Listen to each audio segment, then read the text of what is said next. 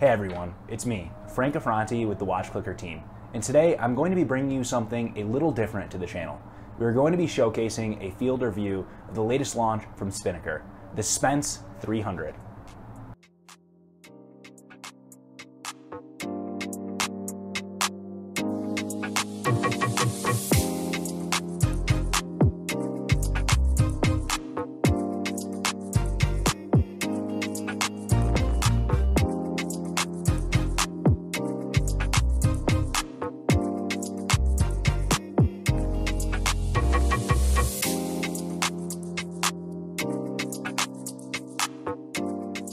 What better way to kick off summer than with a multi-day backcountry hike into the great outdoors with a killer diver? Let's finish up packing and I'll give you the rest of the itinerary on the way. A full gear list will be in the description.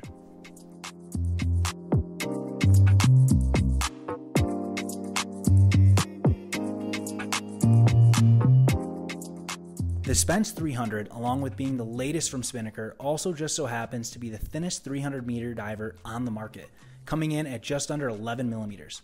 The watch is sized at a beautiful 40 millimeters and in my humble opinion, may be the peak summer diver.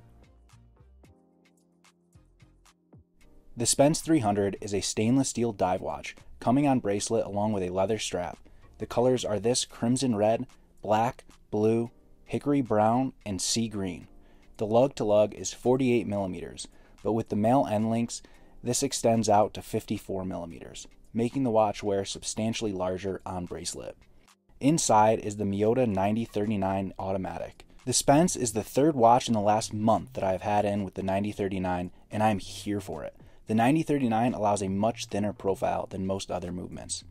The Spence will retail for $650 USD. We will be heading up north bright and early to Rocky Mountain National Park to hike a strip of trail that I have been after since moving here to Colorado in 2020.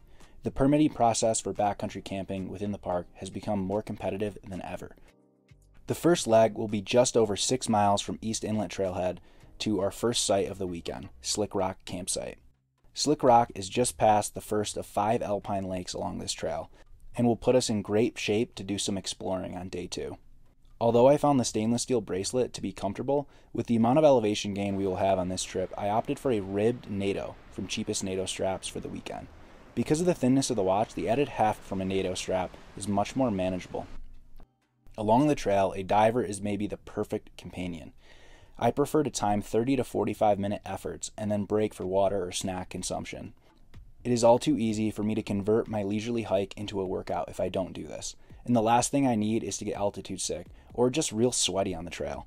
The 60-minute bezel on the Spence handled this task with ease.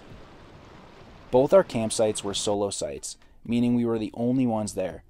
This first site was nestled between 2 creeks on a rocky outcrop. What's up everybody? Kenzie and I have arrived at Slip Rock Campsite. We're about to get set up and enjoy the night. It's about 7 miles in and it was a bit of a slog, not gonna lie to you.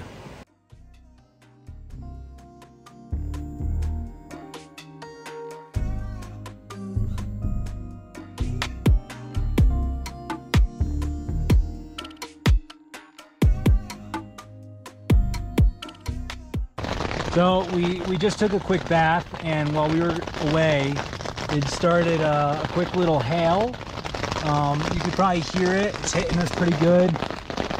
Wave. Nothing out of the ordinary or that we can't handle, but caught us off guard for sure. With incoming weather and the exhaustion from the day's hike, we were out by 8 p.m. The long night's sleep and early mornings are one of my favorite parts of these trips. The morning starts with gathering of water from the creek and grinding of fresh coffee. The Spence proved unnoticed even though I forgot to take the watch off before bed.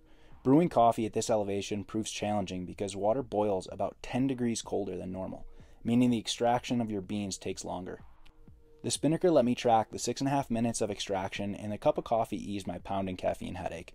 Along with the bean juice, I tracked the cooking of our dried camping food. This morning was oatmeal, and after a lazy morning, we trekked the 45 minutes to our destination, Lake Verna.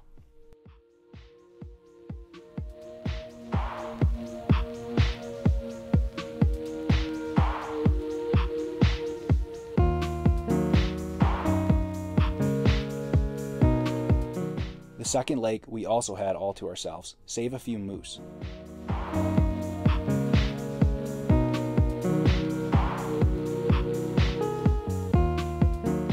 The lake was deep and featured snow-capped peaks along both sides. The hottest part of the day was perfect for a quick dip in the 40-degree water. The Spence's 300 meters of water resistance proved more than adequate for me to not concern myself with worry as we splashed. We dried out on the rocky shore while boiling water for tea and timing the cooking of some ramen for lunch.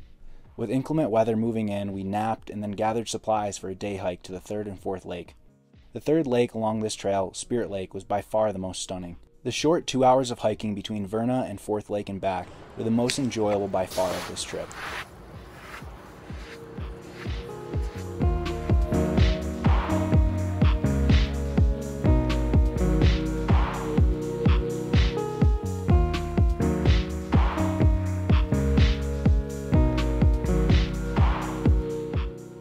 The stretch to Fourth is unimproved and unmaintained trail. Really, you are just following moose footprints and hucking yourself over fallen trees and crossing stream after stream.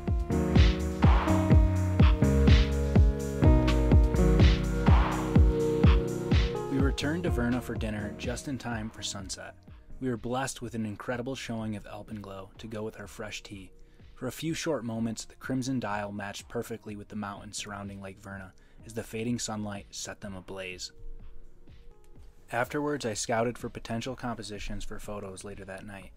I set an alarm for midnight and along with the bright loom of the Spence, a tripod, and my camera, set out for a few hours of shooting the stars. So we are out at the lake. It's 1 a.m. and we just set up the camera. We're about to leave it to do a time lapse and we'll see what comes out. I'm gonna be really quiet on my way back up. And we have our bear spray handy, and hopefully we don't have any encounters. Wish me luck. Cloud coverage was a little challenging, but my camera was able to capture the edges of our galaxy passing overhead of the lake.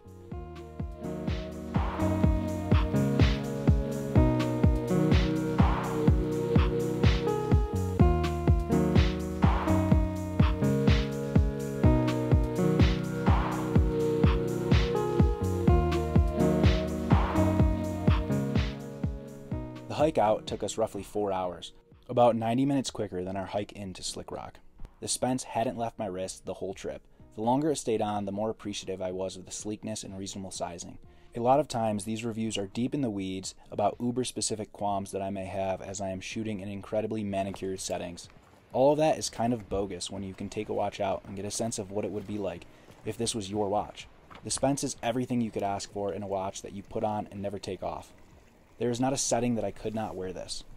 The few complaints I could see someone making would be about the indices and semi-faux aged coloring of them, or that they could be slightly more refined in their application. But honestly, I took this watch into the wilderness for 3 days and over the course of a marathon plus of hiking and never thought twice about it. That is exactly what I want in a watch for adventures like this. So to me, Spinnaker nailed this. If you are in the market for a summer adventure companion or just a banging 10.9mm thin diver, this could be it. Thanks for joining us for this field review of the Spinnaker Spence 300. Check out Spinnaker's site for more information, and if you enjoyed this video, please subscribe.